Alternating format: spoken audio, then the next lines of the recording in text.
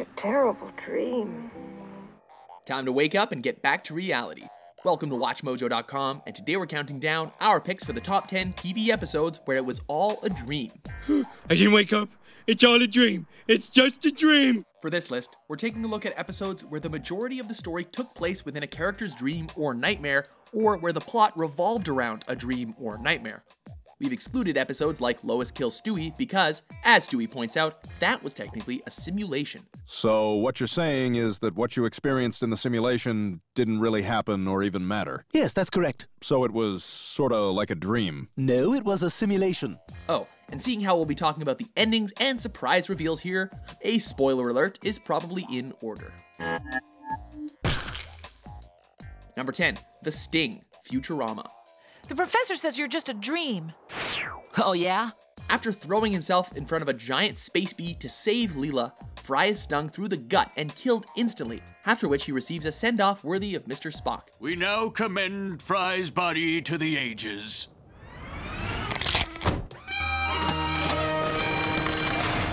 Consumed by guilt and space honey, Leela endures a series of dreams suggesting that Fry might still be alive. That proves it! Fry is alive somewhere, and he's reaching me in my dreams! Matters only become more surreal as she attempts to decipher what's reality, what's an illusion, and whether she's losing her mind. Are you saying I'm going crazy? In the end, the entire experience turns out to be a coma dream induced by the venom from the bee sting. And, loyal as he is, Fry remained beside Leela the entire time, encouraging her to finally wake up. Fry never left your side for a minute. And he talked non-stop, like a parrot of the sea he was. I thought maybe if you heard a familiar voice, it might help keep your mind together. But who knows if it really got through. It got through, Fry. It got through. Number 9, The Test Dream, The Sopranos. It was just a dream, all right? In this Sopranos episode, Tony examines his regrets, insecurities, and a future he isn't prepared for through one of his many bizarre dream sequences. You know, douchebag, I realize I'm dreaming. I got no opinion. Along the way, he crosses paths with several deceased characters, some of which died by his hands. It's only all right, because in the dream, he was the only alive guy in this got full of dead guys. We also get references to everything from the Honeymooners to Bugsy, even working Annette Bening into the equation. 3 times a lady. You and Annette Bening. And I thought so. love you. The test dream is all over the place and seemingly makes little sense, following the same conventions as real dreams. But also like a real dream, there's a ton of truth waiting to be interpreted underneath all the insanity.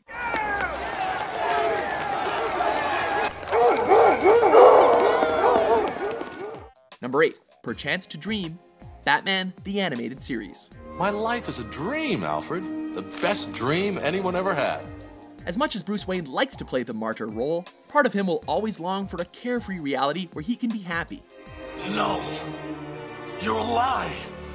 It's all a lie. In this episode, named for a line from a well-known speech in Shakespeare's Hamlet, Bruce gets his wish when he wakes up after being knocked out during a battle to learn that his parents are alive. He's engaged to Selina Kyle, and someone else is filling in as the Dark Knight. Who is he? They call him Batman. No, I mean, who is he? No one knows. He just appeared in Gotham a few weeks ago. As enticing as this life seems, the detective in Bruce can't let his suspicions go. Guy moves like Batman. This episode is an ingeniously plotted mystery that amounts to a thrilling final confrontation in which Bruce discovers the stuff that dreams are made of. Something for the lab boys to play with. Any idea what it is? Yes, the stuff that dreams are made of. Number 7, And Then There Was Sean, Boy Meets World. Why is Sean so obsessed with you too? Sean Hunter lives and breathes horror flicks, and his knowledge of horror tropes comes in handy throughout this episode of Boy Meets World. As much as this goes against my horror movie instincts, I think we should split up. That way the killer can't get to us all at once. The gang's locked inside John Adams High, with a Scream-inspired killer. In a story that goes on to parody other franchises like Scooby-Doo, I Know What You Did Last Summer, and more. One kid's impaled through the head with a pencil, Mr. Feeney is stabbed in the back, and some heavy books pummel poor Jennifer Love Hewitt. The episode is of course a dream, but it still cleverly plays into the ongoing story concerning Corey and Topanga's recent breakup. Sean? Hey, Sean. Number 6, G.I. Jeff Community. It doesn't hurt because it isn't real. Good job, Wingman. Thank you, Duke. Everyone remembers a particular Saturday morning cartoon that takes them back to a simpler time. And please don't forget this Saturday is the Cobra Fun Run. If you miss it, you're letting the anti-terrorists win. Unable to handle the idea of turning 40, Jeff envisions a fantasy based on G.I. Joe.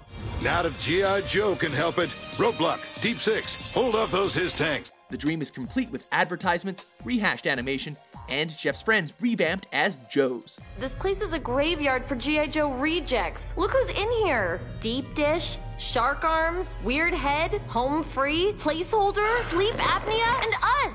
Eventually, Wingman decides he needs to grow up and ascend to the place where Cobra Commander can't follow. I want to go to this Greendale place now. As we've come to expect from Community and their various out-of-genre episodes, G.I. Jeff is wildly inventive, overflowing with smart meta humor, and poignant in his message about getting old. I had the craziest dream. It was all animated and a G.I. Joe cartoon, and you were all in it? In it? How much? Number 5, The Impossible Dream, Frasier. About that dream I mentioned to you earlier, I guess it goes without saying. I'd rather you didn't share that with anyone else. Oh, sure. When most heterosexual guys have gay dreams, they usually try to forget it and move on with their day. Yes, I had a dream about Gil, and yes, it did have some erotic elements, but you have absolutely no idea what I'm talking about, do you? But since Frasier Crane is a psychiatrist, he simply can't ignore an intimate recurring dream involving his flamboyant coworker, Gil Chesterton. Knock, knock. Gil! Frasier, I've come to tempt you. Really? Frasier analyzes the purpose behind his dream from every angle, considering his recent diet, childhood trauma, and an uncomfortably Oedipal attraction to his mother. It's the classic Oedipal dream. Yes, only I was so frightened by my sexual urges to be with my mother that I transformed her into a man. At last, he comes to a conclusion that the dream was his subconscious's method of challenging him as a therapist. With that mystery solved, Frasier must now turn his attention to his seemingly repressed crush on Sigmund Freud. Dr. Crane, Dr. Sigmund Freud. My goodness, sir, it's quite an honor. The honor is all mine. I gave you a complex psychological problem and you solved well. Number 4, Normal Again, Buffy the Vampire Slayer. Thank you. If you were the chosen one destined to slay vampires, you'd probably assume you were dreaming at first. We have to break those down. Slay? Yes. Several years after accepting her role as the Slayer, however, Buffy Summers is awoken to the possibility that her life in Sunnydale has been a lie. What is this? Do you know where you are, Buffy? Sunnydale. No, none of that's real. None of it. Instead, she's a delusional mental patient locked away in an institution who must kill all of the friends and family she's invented in her subconscious to become healthy once again. They're not really your friends, Buffy. They're just tricks keeping you from getting healthy. What makes Normal Again especially brilliant is its ambiguous conclusion, which never tells us which reality is true and which one is false. Depending on how you interpret it, Buffy's fate is either incredibly triumphant or absolutely tragic.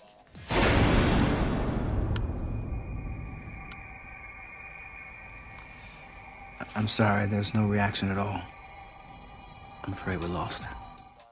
Number 3, DeBoom, Family Guy. The world is gonna end at midnight tonight. Y2K. This is, without a doubt, one of the strangest episodes of Family Guy, which is saying a lot. Oh, forget the party. The world's gonna end. Y2K. I heard it from a chicken man. Yet, it's also one of the most popular and a classic. Having survived Y2K, the Griffin family embarks into an apocalyptic world of giant rats, cannibalism, and nuclear waste that mutates Stewie into an octopus-like thing. Did you wash your tentacles, my big handsome boy? The devil are you talking about, handsome? I'm repugnant. I'm a radio-bloody-active freak. But hey, at least a Twinkie factory and Randy Newman have survived. She's right. Besides, this place is paradise. Sure is, except for Randy Newman. Randy Newman? Yep. Just sits there all night and day, singing about what he sees. It doesn't come as a massive surprise when this episode is revealed to be a dream. What is the surprise is that the person having the dream was Pam Ewing, parodying a classic episode of Dallas. Hey, speaking of which... What's Family Guy?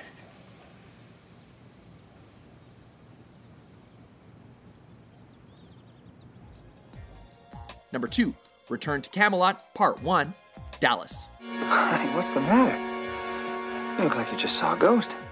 Even if you've never seen this classic primetime soap, you've at least heard of Bobby Ewing's infamous revival. Oh, Bobby, it was awful. When I woke up, I thought that you were dead. When Bobby met his demise at the end of season 8, fans were heartbroken. But death is inevitable and there's no coming back from it, right? Not in TV land. It's over. None of that happened. Following a shocking cliffhanger in which Pam discovers her late fiancé is in the shower, we learn in Return to Camelot that Bobby's death and all of season 9 were merely a dream. Talk about cheating death, not to mention the audience. But whatever, Bobby's back. Woo! Don't ever leave me. I won't. I love you.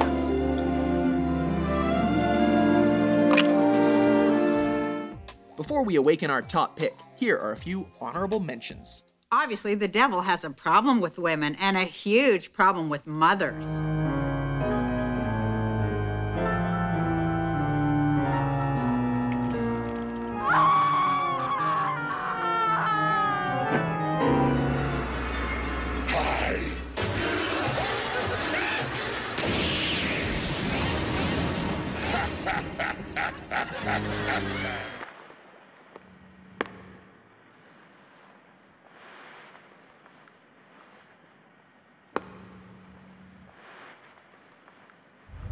I've had 111 dreams since I first discovered this program 9 months ago.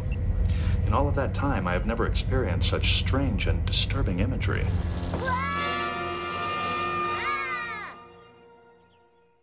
Relax, honey. You were just having a crazy nightmare. Number 1, The Last Newhart. You say hello and we say goodbye. Having a single episode turn out to be a dream is one thing. Having a whole season turn out to be a dream is another thing. This is par for the course, but I know we're not selling our in. Newhart takes the cake though, when they revealed in this series finale that the entire show was a dream. Because, let's face it, this could have been a slap in the face to loyal viewers. Oh heck, just enjoy the show. The last scene of The Last Newhart is nothing short of comedy gold, however, as Bob Newhart awakes beside his TV wife from his previous series, subsequent to one crazy dream.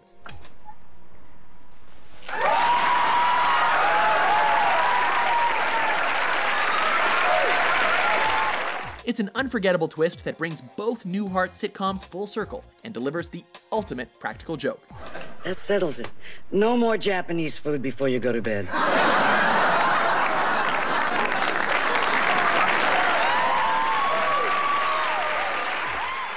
Do you agree with our list? What TV episodes were beyond your wildest dreams? Right now, we have more important matters.